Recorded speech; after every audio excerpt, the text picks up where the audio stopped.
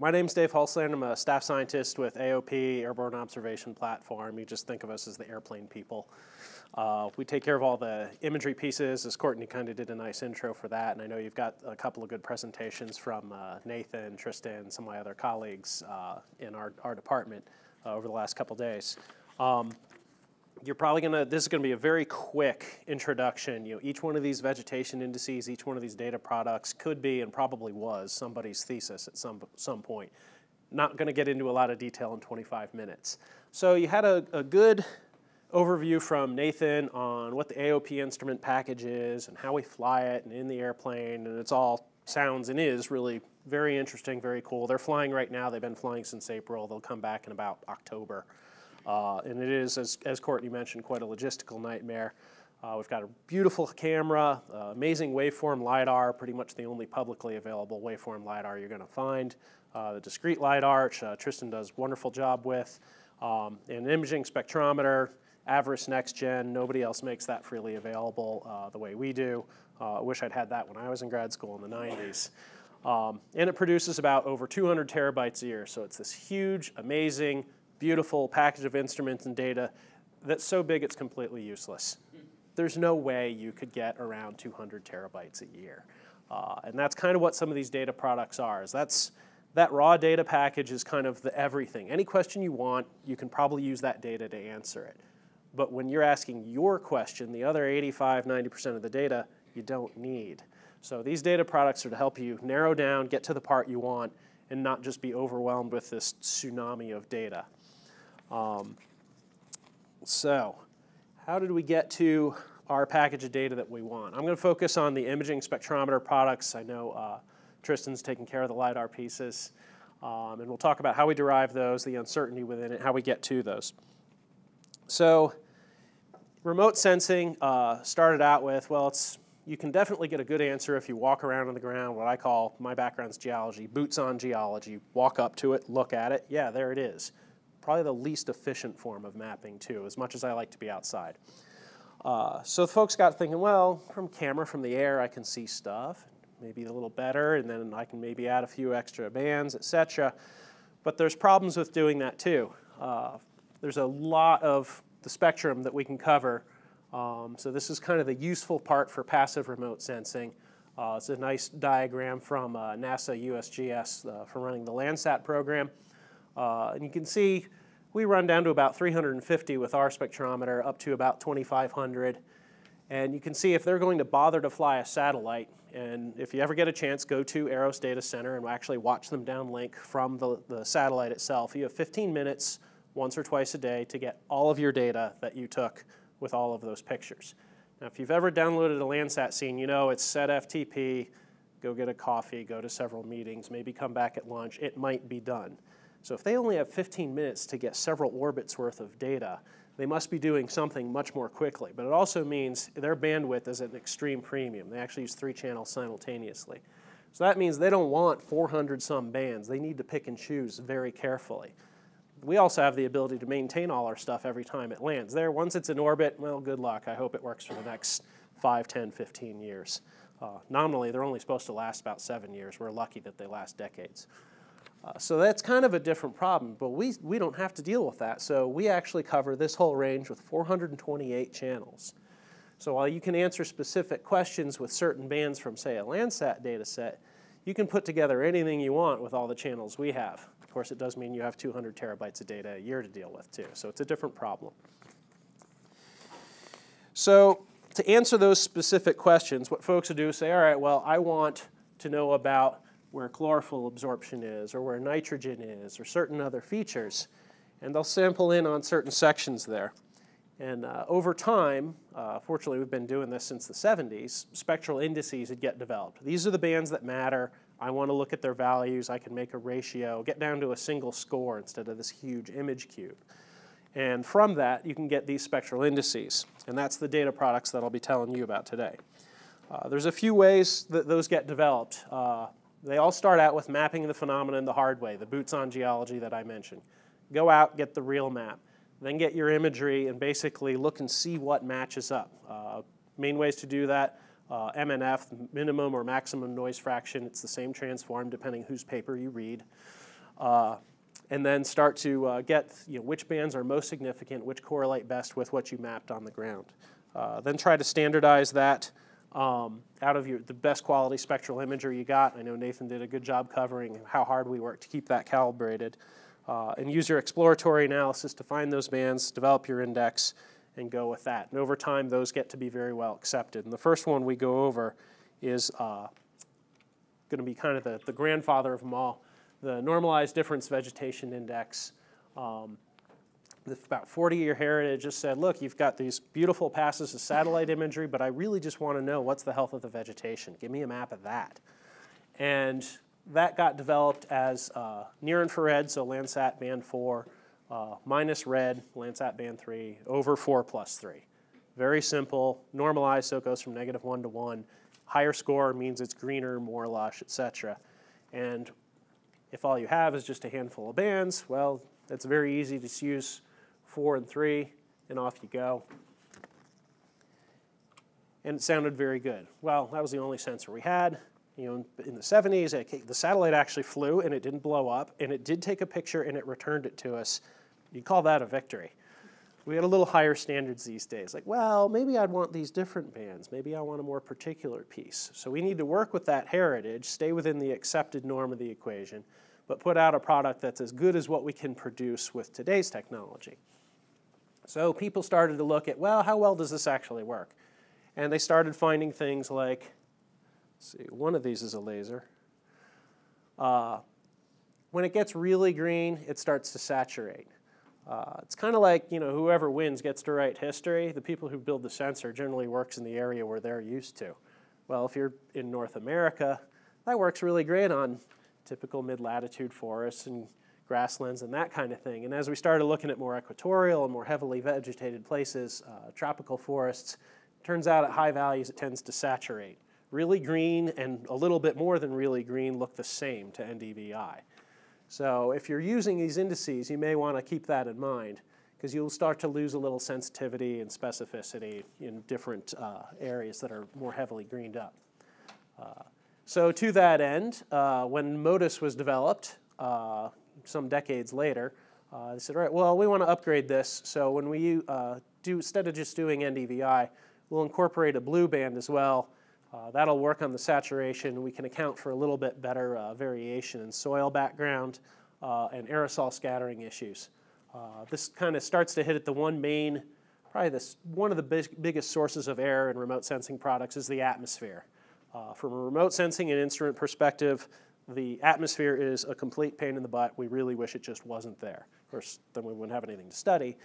So instead, we deal with it as best we can. And when we get into the uncertainty section, I'll show you how we work with that. Once people said, all right, well, if we're going to mess with NDVI and we're going to try and make this perform better, everybody starts to come up with their own indices.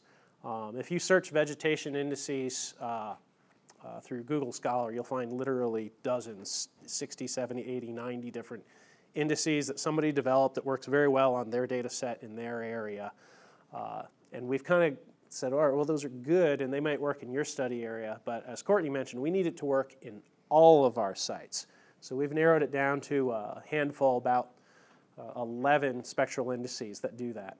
Atmospherically resistant vegetation index is another one that was designed to use the blue channel. As you get down into the shorter wavelengths in the blue, you start to see more atmospheric effect. And using that to account for what that might be doing to your data allows you to get a better index. This is particularly good in high aerosol content, so think of hazy stuff. You take a flight down to Florida in the summer and you look out and it looks like soup with all the humidity in it. You go over an area with a lot of aerosol content, pollution, etc. That's what you're seeing, and using that blue channel allows us to account for that better. I was actually camping over the weekend up in the high country. I'd say we have the same problem here, but instead of pollution or humidity, it's pollen. You can see clouds of it coming off the mountains right now. Then once folks said, well, the greenness index is great, but I want indices for other values, we have the PRI, also known as photochemical reflectance index, also known as canopy xanthophyll. Again, it's a normalized ratio, and the values, so it's -1 to 1. Green veg comes out about centrally located, negative to +0.2. And really is focusing in on other pigments in there, not just chlorophyll and greenness. Give you a more complete estimate of the vegetative health. And of course, then folks want to get into, we talked about dead canopy stands, et cetera. You know, the living biomass is great, but what about the dead stuff? So we get into NDLI, which is either normalized difference lignin index or canopy lignin. This one is relatively new compared to others. So far seems to have pretty good support in the literature, but in using it, it will open up an opportunity for NEON and for everyone using our data to do a little bit of validation. How well does this work across different sites? How well does it actually correlate with what's going on with the ground with all the great measurements collected by Courtney and his team? It's supposed to be capturing that lignin and the foliar biomass and work at getting that whole content. So in using that, well, see what you turn up. A lot of our data products are designed, no one's ever collected them at this scale across these different sites at this kind of frequency over this time span, and we don't know how well they're going to measure up. And that's kind of the nice thing, you know, in science, the best answer is, I don't know, let's go find out. And that's a great opportunity for you with the data, which, as Leah said, you're getting your hard drives today, so you'll get to see some of that 200 terabytes. Nitrogen index, speaking of new indices, this one is very, very new. And while NDLI seems people are kind of centering in and it's getting pretty good support so far, normalized difference nitrogen index is a little more, I wouldn't say controversial, but not a lot of people have used it yet. It hasn't been very widespread, hasn't been tested in a bunch of different biomes. I mean, that's made for NEON data. Let's fly everything and see what it looks like. So huge opportunities here to see how well this comes out, how well it correlates with Courtney's team's work, getting the information off the ground. I think we're going to see some excellent work there. We mentioned Greg's doing a lot in Amazon and other canopies, and this is one of those focuses. I'm very excited to see what comes out with this. It's really going to vet the index, and we'll see where it goes. Maybe we'll get to be part of fine-tuning that in the literature.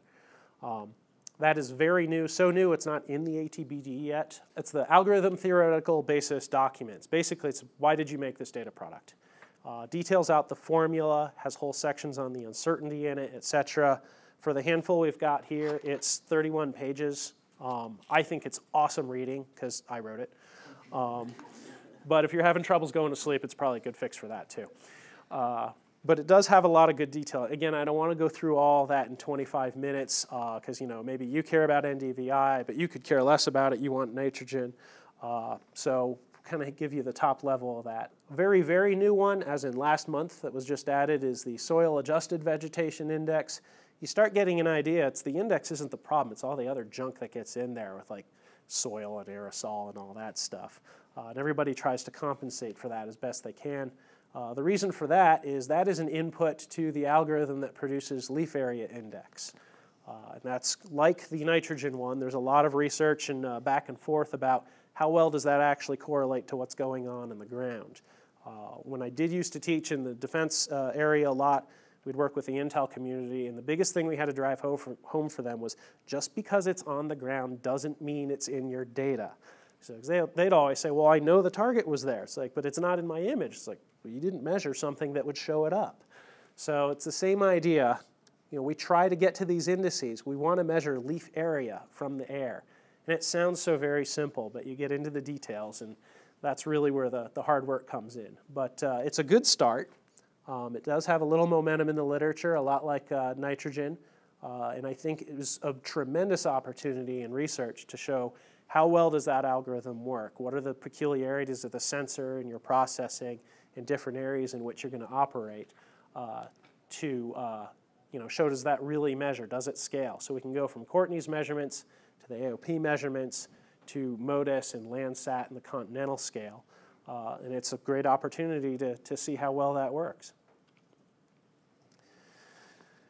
So all the plant matter is an interesting piece to it. That's funny, it cuts off on the bottom. But the water indices are kind of the next piece. Like, okay, well, it's nice that it's green, but if it's dry, it's going to be dead soon. I mentioned about the pollen coming off, and my wife and I were talking about that. It's like, well, fine, I have allergies right now, but it's not a big deal because it's 100 degrees in a week, everything will be dead anyway.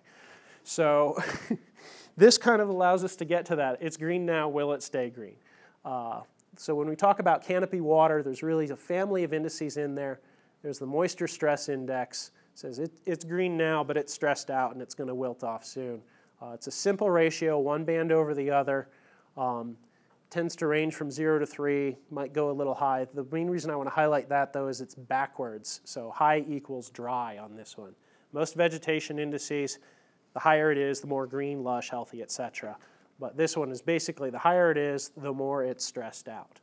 This is very good in forested areas for estimating fire susceptibility and risk in it as well.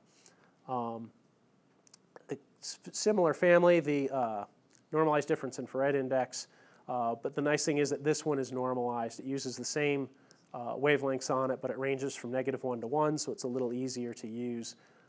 You'll find green veg in about 0.02 to about 0.6 there. And it's back to the usual, higher is greener.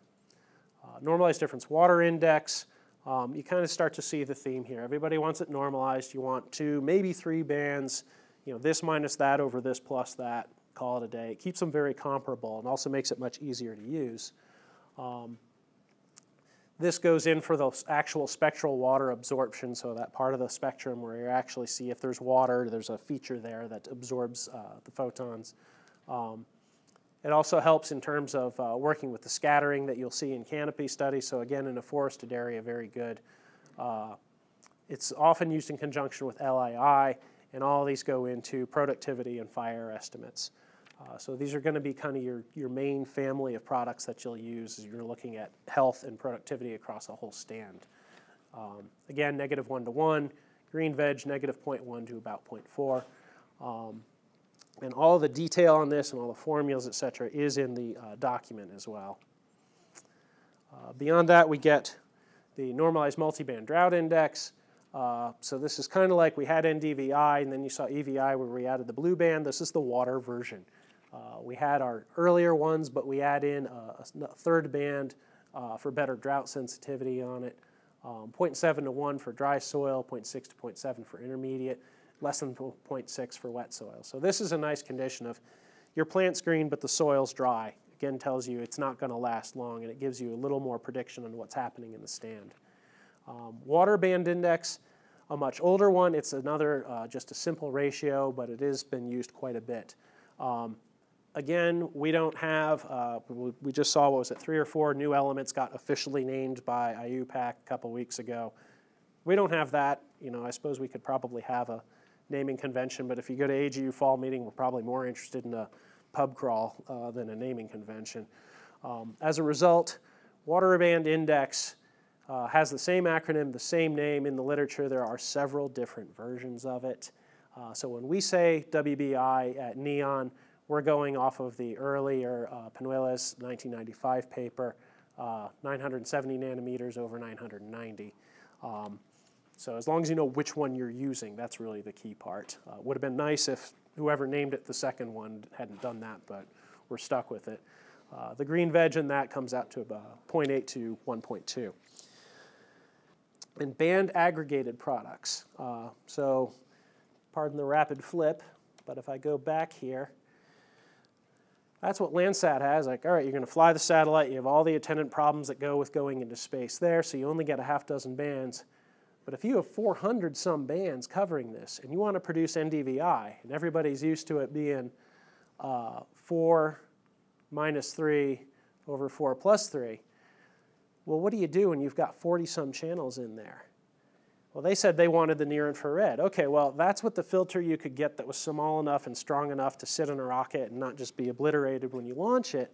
We have a choice. Which bands should we include? Right now, we're just using the center because we want to compare to the other ones available out of Landsat and others.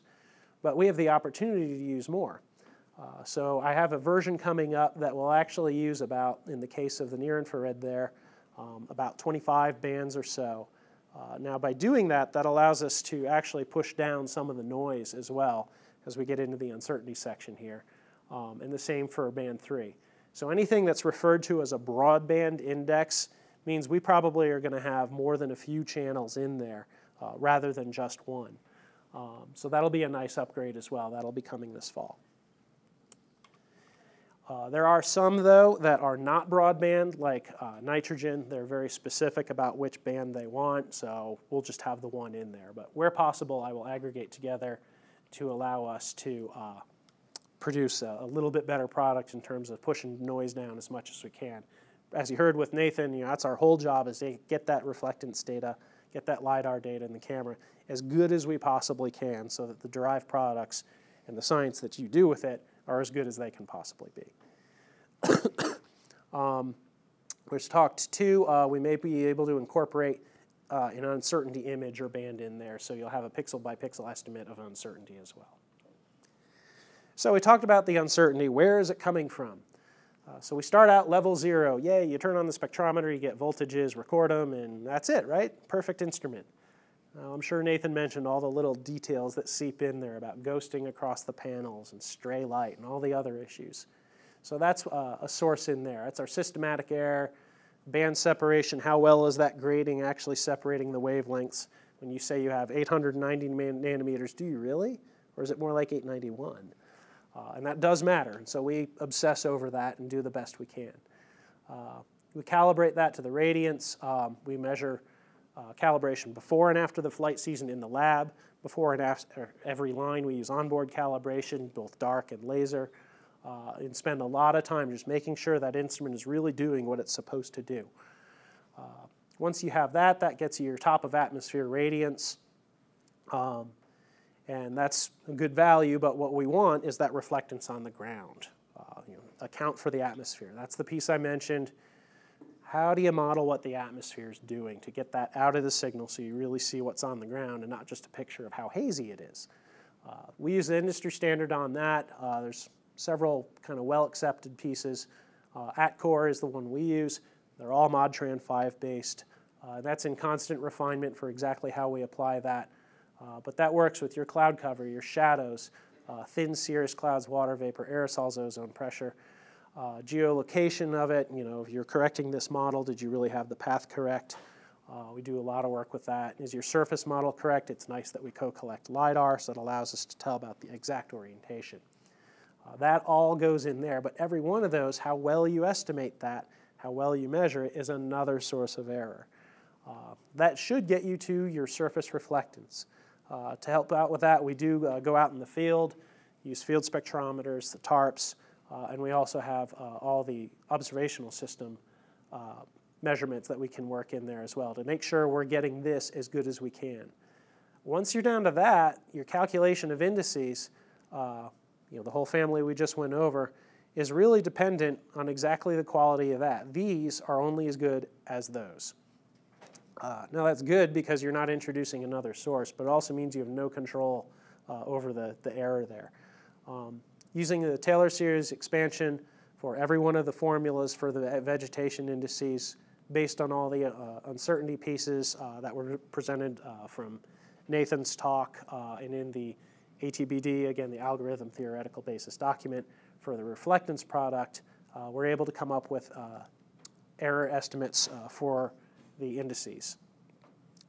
And basically, how much error or uncertainty you're going to see depends on the values of the reflectance input. So here's one example. There are 3 plots for every index in that document based on what we kind of see for reflectance error. Your absolute best case reflectance error is down around the 1%-ish, so that's your ideal conditions, perfectly illuminated, nice, well-behaved atmosphere, not any kind of crazy geometry or hills or shadows.